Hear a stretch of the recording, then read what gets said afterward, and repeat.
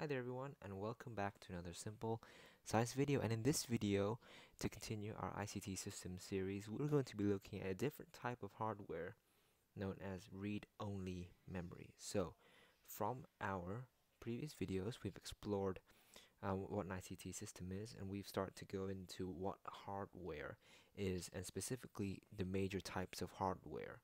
Okay, so as we've isolated internal hardware, we've looked at CPUs, HDDs, and SSDs, or is known as storage or internal storage. You've also got RAM. So we've explored these three in the previous video. Now we're going to be looking at this fella here, and that's ROM.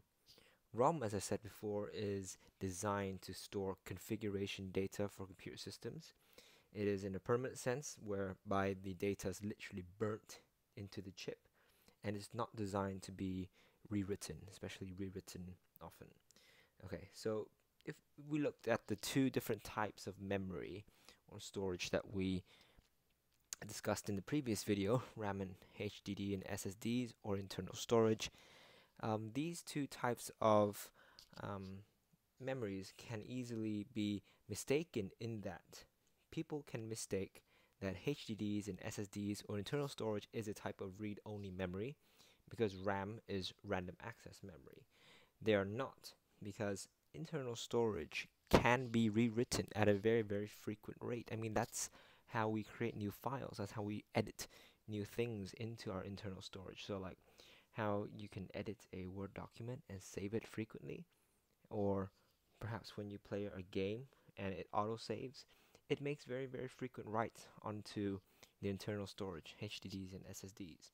Okay, so this, as a result, is not read-only memory just because it's different from RAM. This is something that people can get their tongue twisted with.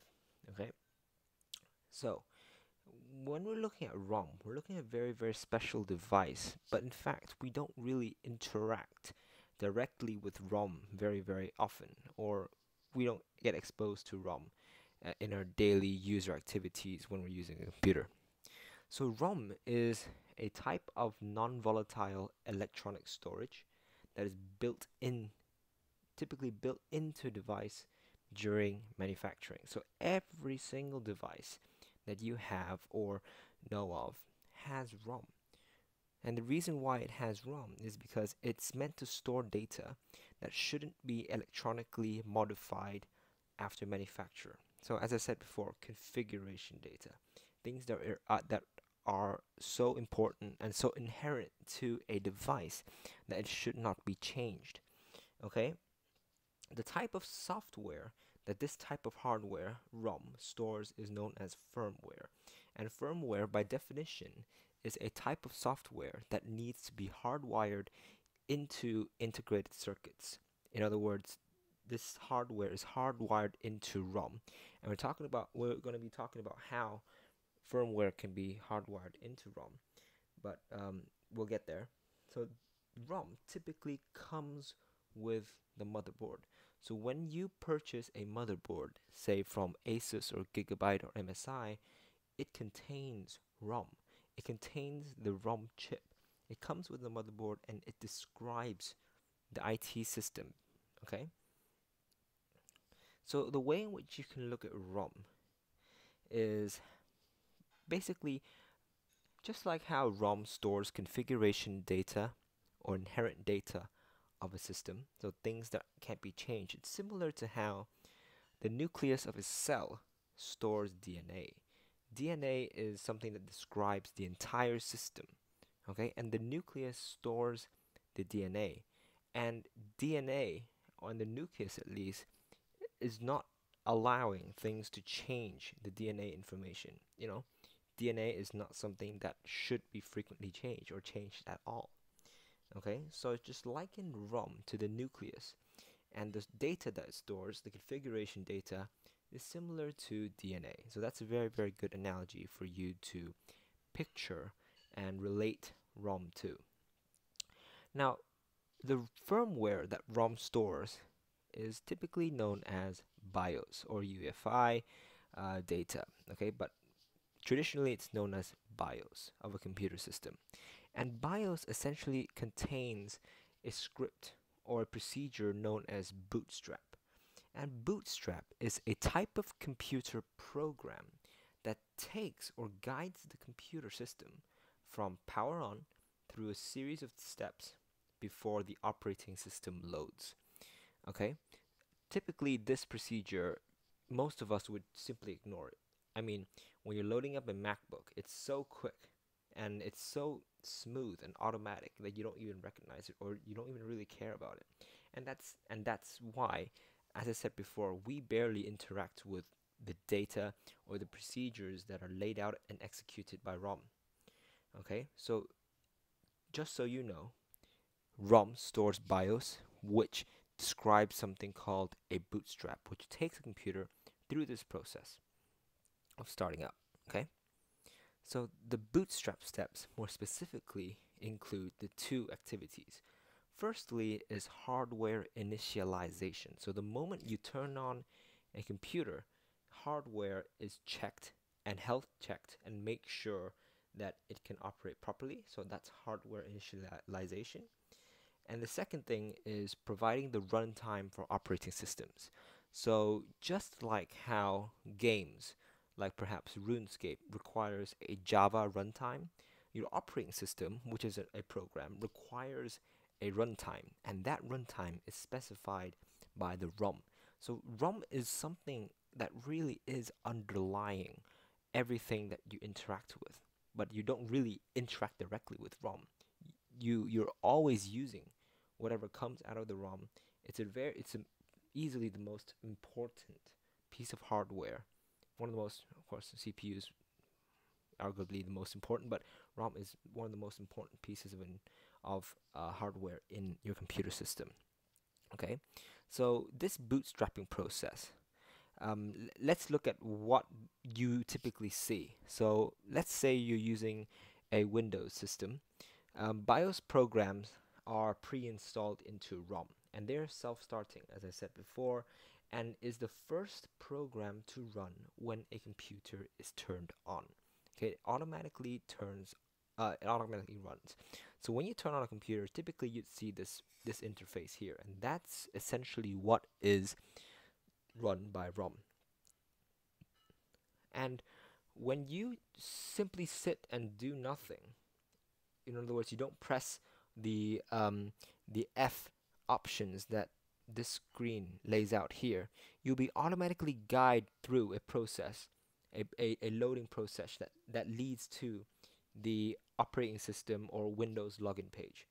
Okay, so this process is typically automatic, but if you do choose to press one of the function keys in the BIOS page, it will take you to a BIOS configuration page where you can configure directly the hardware in a manual sense.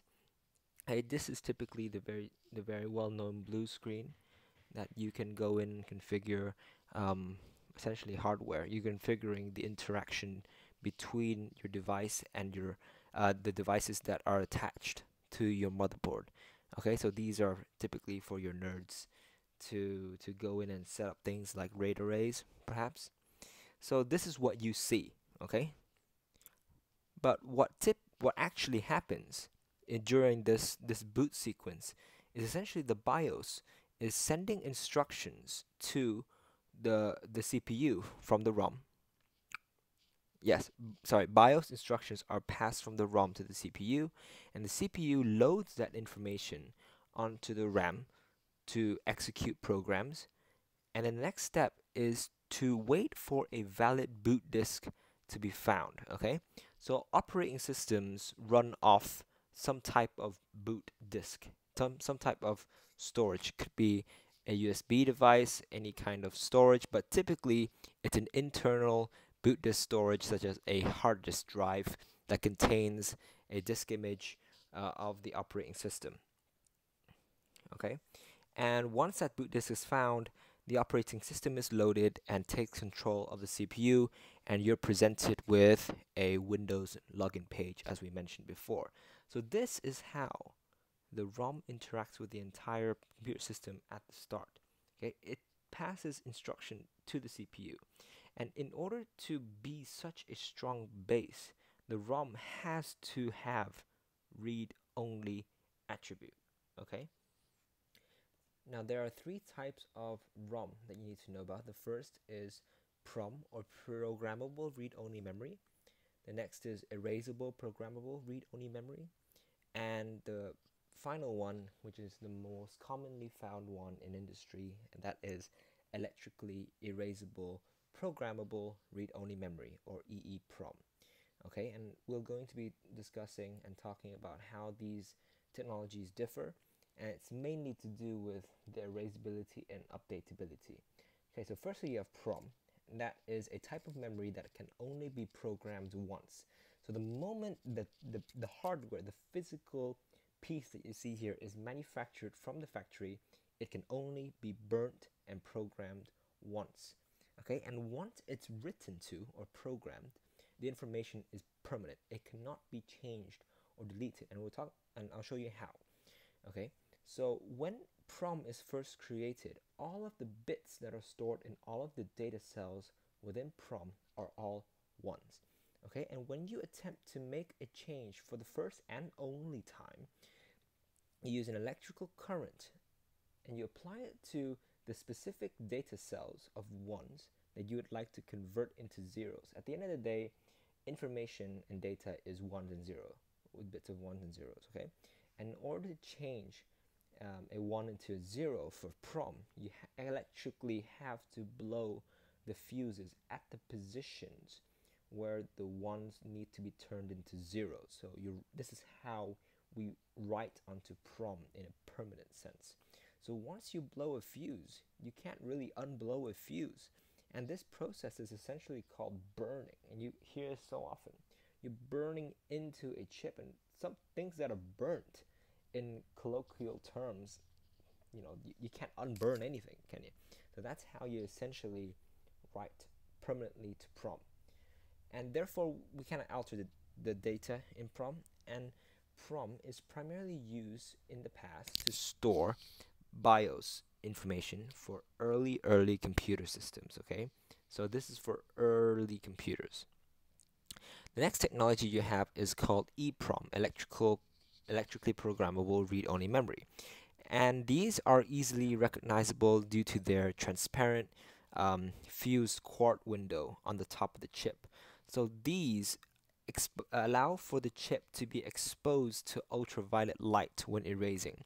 So essentially, in order to electrically change the data on an EPROM, you need to expose it to ultraviolet light, and this essentially erases away the data so that you can go ahead and reprogram it. Okay, it does not use burning like PROM or traditional ROM. It uses ultraviolet light to erase, which you can then go ahead and program. It is more commonly found, obviously, than PROM because it allows manufacturers and users to reprogram the chip by erasing it. Okay, so this was a huge breakthrough that came out after PROM.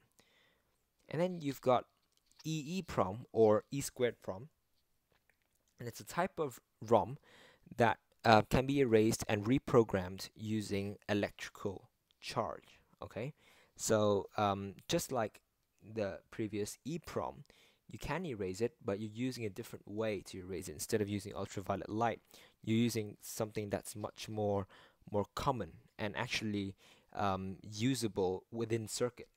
In other words, electrical charge is you can get electrical charge with this thing stuck in the motherboard, because the motherboard is powered by a PSU unit, don't forget.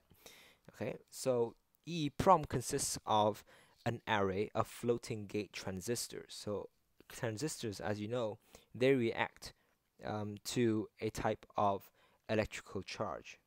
Okay, and EEPROM is designed to store relatively small amounts of data, where literally individual bytes can be erased and programmed.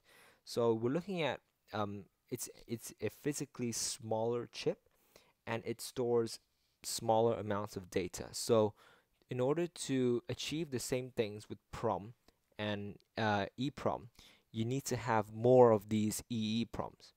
Okay, and the thing about them is that they allow for quicker writes and it allows for more granular erasing and reprogramming. So a very common type of EPROM is flash memory. Believe it or not, things like your USB and your your SD cards, they are a type of ROM.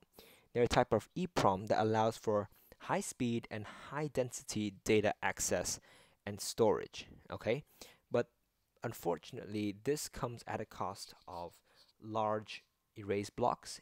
In that, compared to regular EEPROM, you can't delete at such a granular level, such as 1 byte.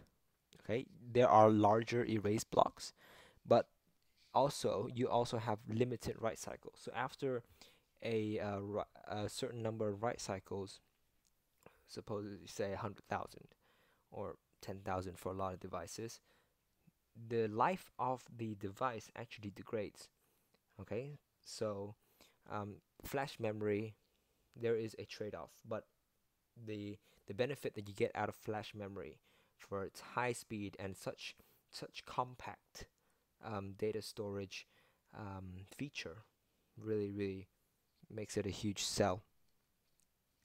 So EEPROM is obviously, as I said, found the most commonly in industry. It's found on modern motherboards, and it's mainly to store BIOS. Okay, because BIOS is something that needs to be accessed quickly and accessed effectively.